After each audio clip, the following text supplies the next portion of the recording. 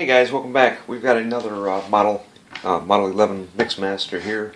This was sent in by Norval, and the complaint that he has on this one is that it turns it on and it runs, but has no speed control. So we're going to verify that, which I have no doubt that's the case, but we're going to verify it here.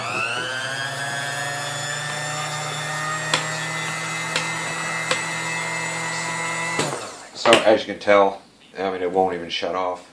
So we're going to go through, we're going to take a look at this and see what we can find out. 1751 at just 67 miles an hour. You know, those CTSVs are super, especially the wagon. I'd love to have them. The issue is going to be back here, no doubt. 76 Colorado with the door falling off of it. That's the Cadillac. It doesn't have a pillow in the back seat, because if I could live in it, then that would be exactly the lines of the Alright. So, I think the first thing we're going to check is the capacitor here.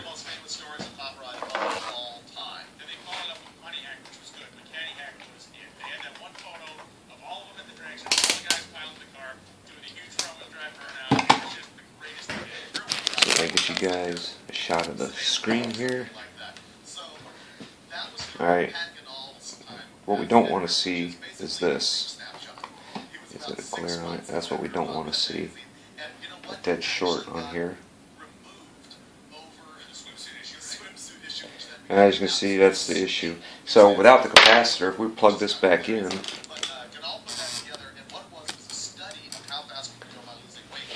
we should have speed control back.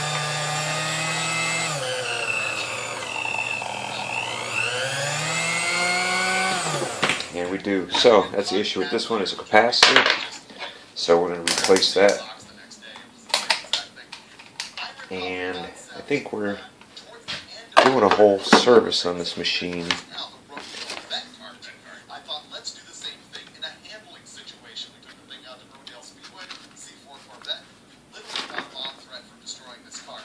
Yeah, I'm pretty sure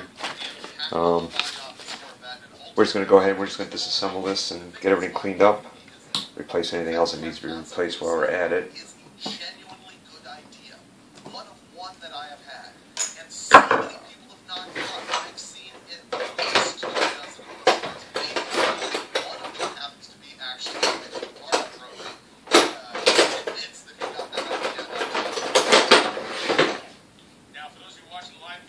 Let's test out our resistor here as well.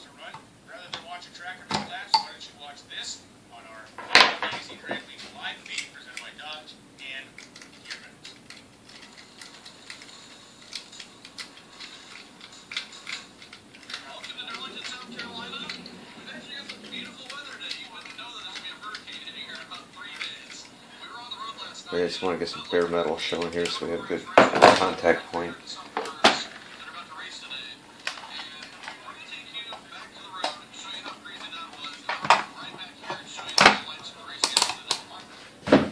And you guys see that? So yeah, you guys can see the screen down there. Alright, let's see if our resistor is any good here.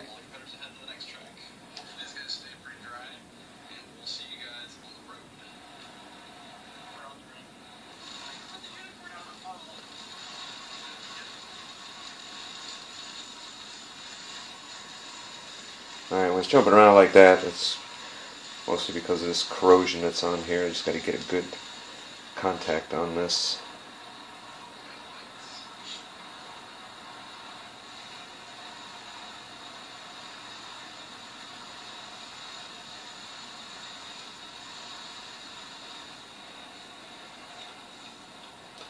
Alright, let me clean this up a little bit better. I thought I had enough bare metal showing there, but obviously not.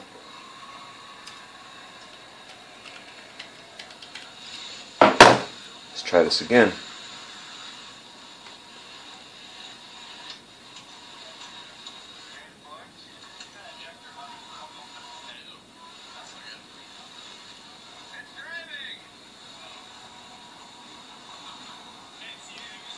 Alright, still not sure why am I getting a funky reading on here.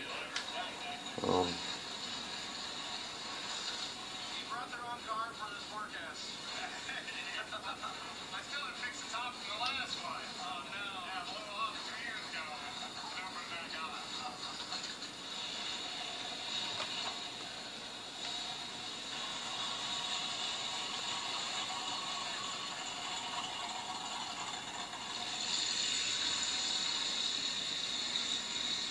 Alright, so there's a number there. So, resistor's no good. So I'm going to have to do something about that as well.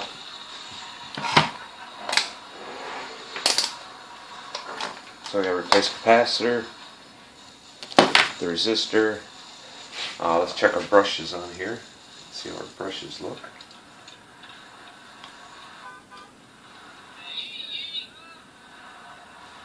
Alright, fortunately the brushes look really good on here.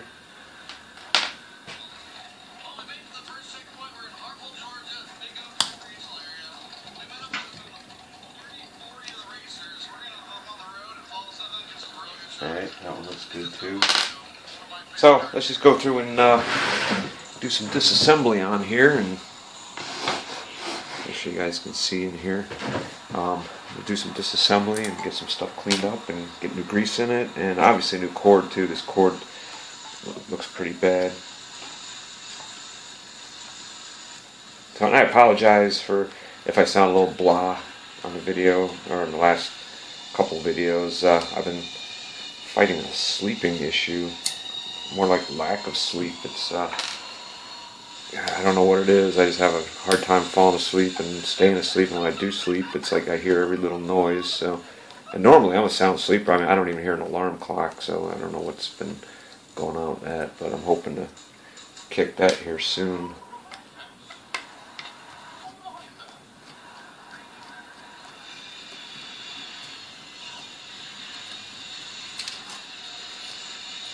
We'll just start taking some of these parts off that we got to clean up.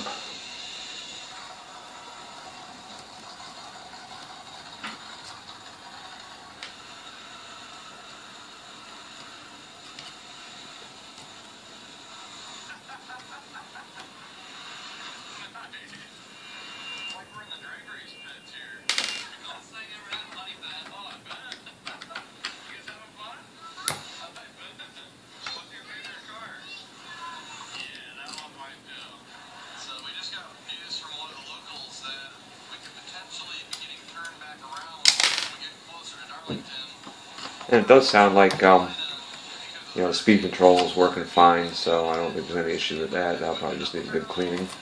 Get all this flour build up off of it here.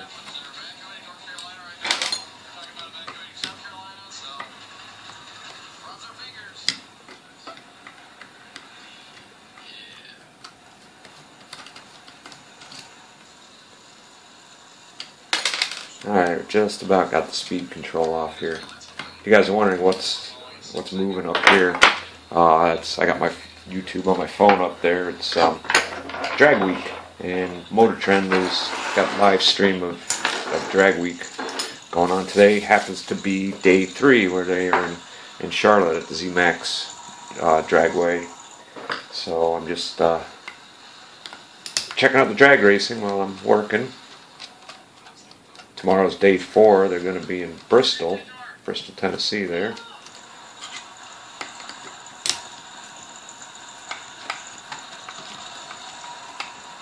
This is, if you don't know what Drag Week is, it's basically drag race run at, there's a series of tracks and you have to drive your car from one track to the other. So it's interesting that they make a lot of these, race cars have to drive on the street. They got to be legal enough to drive on the street, and they got to take all their supplies and everything with them and drive from event to event. But back on this mixer here now, I'm going to take the badge off the front and get our front assembly off here. And this badge seems to really wanting to not leave its place here. There we go. Actually, that wasn't too bad.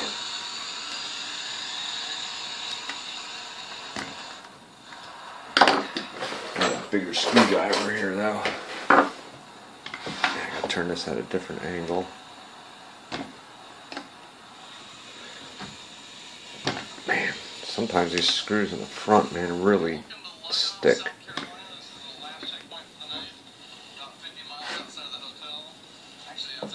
There we go. Wow, that one was on there.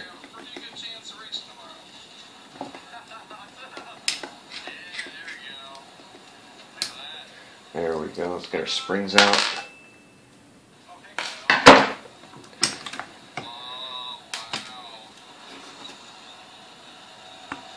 Yeah, that looks pretty clean under there. Alright, we'll get our ejector assembly off here. I'll have to clean that up a little bit, but actually it looks nice and clean under here.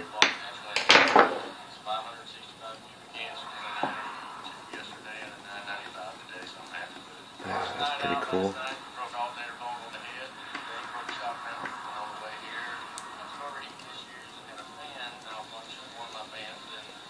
Alright, let's get our gearbox cover off and take a look at our grease in here too.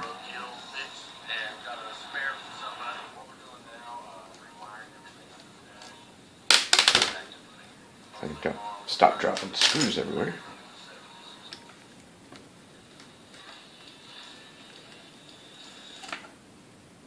And we're back live. For those of you who are on the live feed, you just got to see a real taste of what it's like Alright. to really do drag. Pop our cover off. Ugh, you see grease is just wanting to fall right out of there.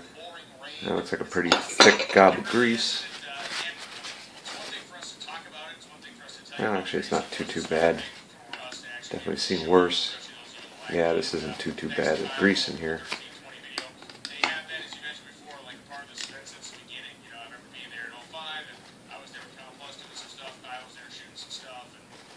Alright. Set something up where I can put greasy parts on here, because we're going to have a few. Like that.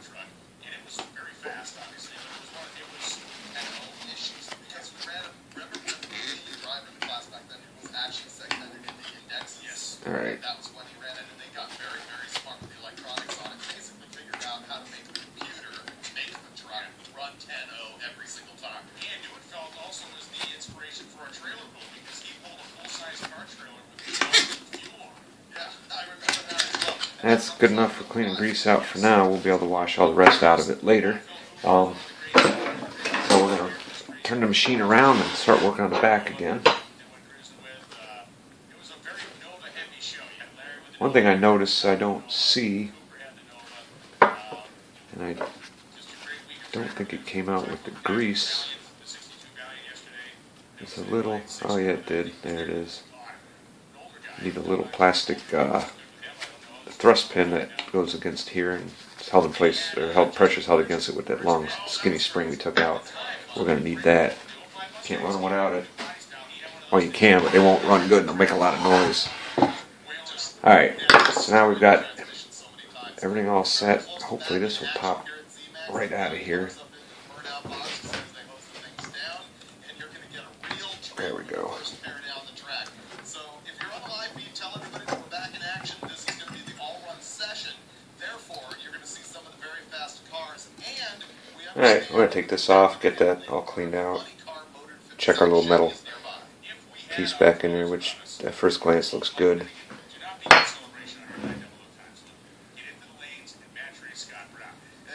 And yeah, this could turn a little bit easier, so there's probably a little bit of drag up there. The armature looks good, just as good as the brush is. We'll just have to polish that up. And that'll be good to go. And there's quite a bit of flour up in here as well. And being that's the case, and to make it easier to clean the grease out of it, good, I'm going to pull this coil out of here.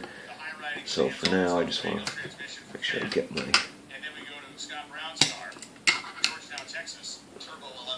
connectors off here. There's something weird going on in there. Well, I gotta turn the light on here. And we got some light. Well, the answer to that is roughly 1,100 horsepower. It's just a whole lot easier to get down the track. Alright, that wire shouldn't be way out here like that. I don't know what's going on, but we'll figure it out once we get in here and get this coil out. Once again, thank you very much to both Dodge and Gear Vendors. Right now, And all our supporting sponsors. I take this cover off here. And really, like Gear Vendors, they've been with us for so long and supporting this thing not only financially but also emotionally, helping out a lot of racers with product, helping a lot of people fix their stuff. We'd appreciate it if you would drop by and see them over there in the pit. Alright, so the water box being wetted down. Scott Brown, the Pro Bracket radio on the back of this thing, gonna try to put up. Alright, once again we've got a date on here. It looks like April 26th, but I can't make out the rest right here. Come on, focus on it. Can't make out what that says because it's, you know, it looks like it's smeared ink on there. But anyways, there's definitely a date showing on there. Alright, I've got to cut some of these connections here. And as soon as I found my cutters, here we go.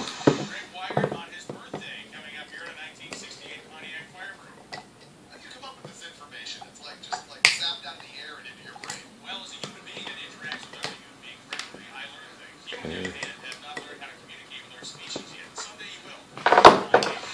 There's one disconnected. Gotta try and get down here to this other one now. Brown goes around wire at the top at 894 with a 1. That's a bail. 152 miles an hour for Scott Brown and Capone. Wow, 123 the 8th. The thing made about 30 numbers out back.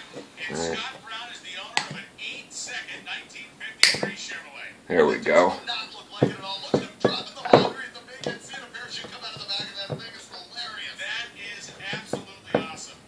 Let's get this old cord off of here and out the way. Oops, sorry, didn't mean to smack the camera on you guys.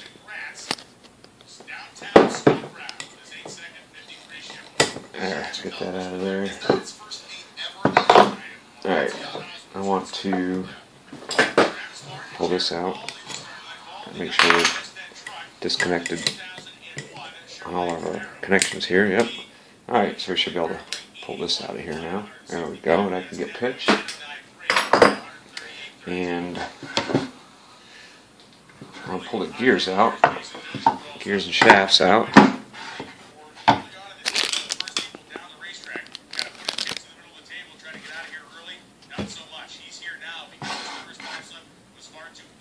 Yeah, these are definitely sticky, so there's definitely quite a bit of drag on this too, so this definitely needed to be cleaned up in here.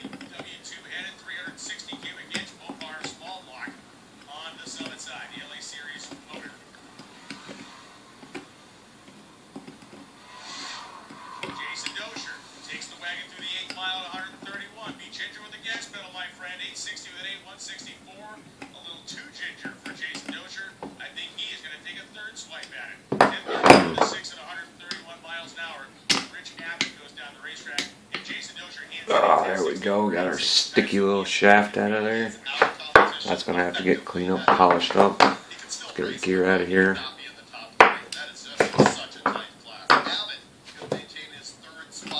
And this one is really bound up here.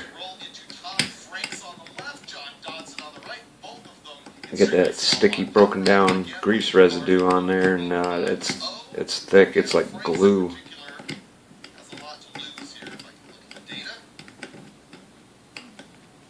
Alright, let's see if we can get this shaft out. This one is going to be considerably harder.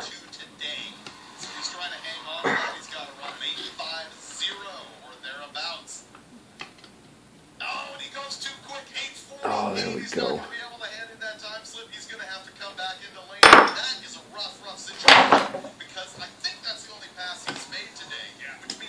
The gear itself is even stuck in there. Alright, so we're going to do some heavy degreasing on this. So what I'm going to do now is I'm going to go through, I'm going to get the coil out of here. I'm going to get everything degreased, cleaned up, and all these parts here cleaned up, and then we'll come back and we'll get everything put back together. Alright, so we got this one all wrapped up, replaced the capacitor in it. rebuilt the resistor in it since the resistor was bad, and we know the capacitor was bad just from testing we did. It's got a dead short inside, and also you can tell from the way it runs. And we verified that by testing the capacitor and also running it without the capacitor, and we see we had our speed control back. So that solves that problem there. Everything was taken apart, cleaned up really good, polished up the armature, new grease inside, oiled everything, and everything is good to go. We've got it adjusted, so we're going to go ahead now and turn it on and give it a listen to.